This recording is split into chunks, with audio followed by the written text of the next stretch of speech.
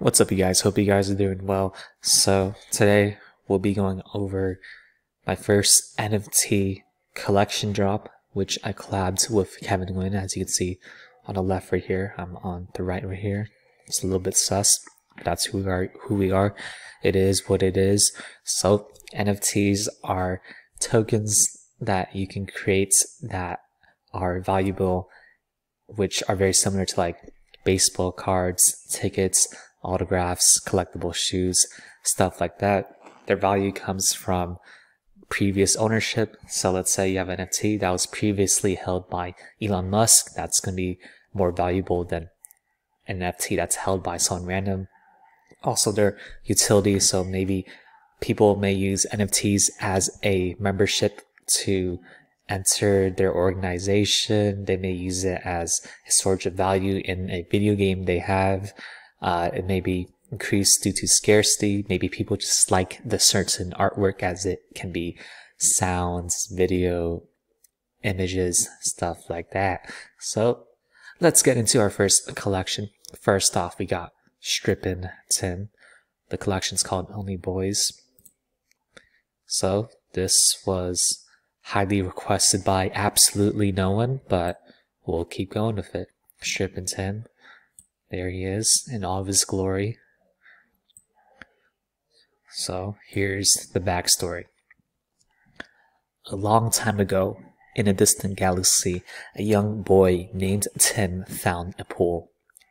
He was surrounded by the LC organization and wanted to be a bad boy. So as his gentle, small hands grasped the giant big pool, an inner thought took control of him. See his properties. He has possessed stripper, 3 out of 10 attack, absolutely no defense, but 10 out of 10 seduction.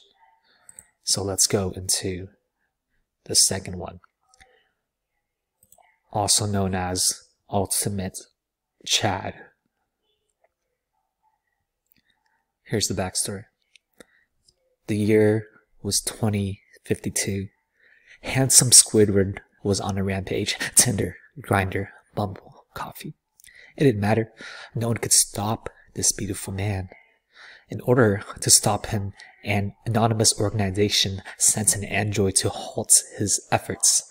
Although it got smashed, this was the last photo it took before it fell for him. Properties: Handsome Squidward. Levels: 6 out of 7 abs, 9 out of 10 attack, 8 out of 10 defense, with absolutely no legs, 0 out of 10. Next off, we have our third card, El Señor. Okay, we have El Señor right here.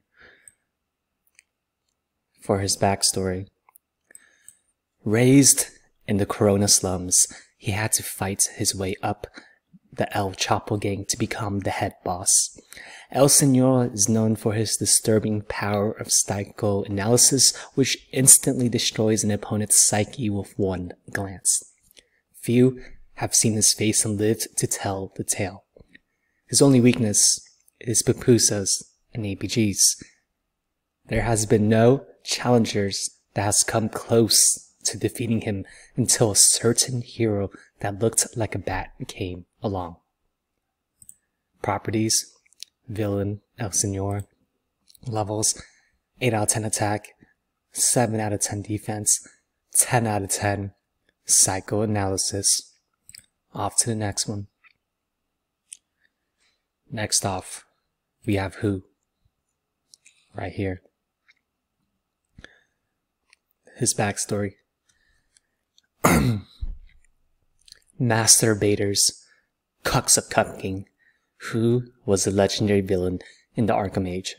His reign of terror filled the hearts of WBGs with pleasure. He was known for always having an ace up his sleeve when he needed to get out of a pickle. Unfortunately, he was captured by Master Sweater in 1956. Great spelling. After the legendary prison break in 1975, he has still remained on the loose. A bounty of 5 pesos is on his head. Villain. 6 out of 10 defense, 2 out of 10 defense, 6 out of 10 attack. WBG smash, 6 out of 9. Now we have Master Sweater. For his story.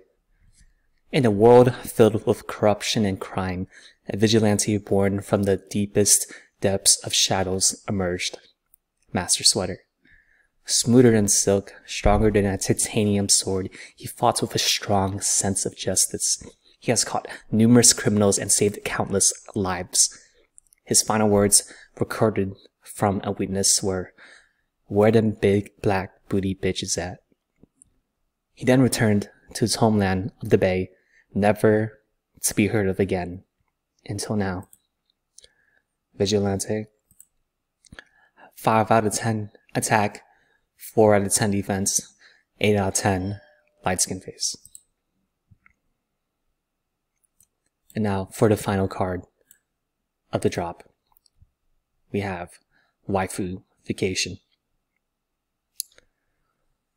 If you activate this rare card, you can turn your opponent's card into a stupid, sexy waifu.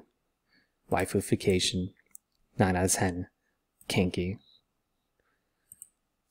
So those are all my cards. I will leave a link to the entire collection in the description box, along with links to how to create your own NFTs and a more in-depth explanation of their usefulness, as they really are the future of the value holding industry of collectibles, and for utility use too. For example, concert tickets, as shown by Mark Cuban selling his tickets in Doge. Maybe he'll start selling them in NFTs, stuff like that. So hope you guys enjoyed this very useful video, and talk to you guys next time.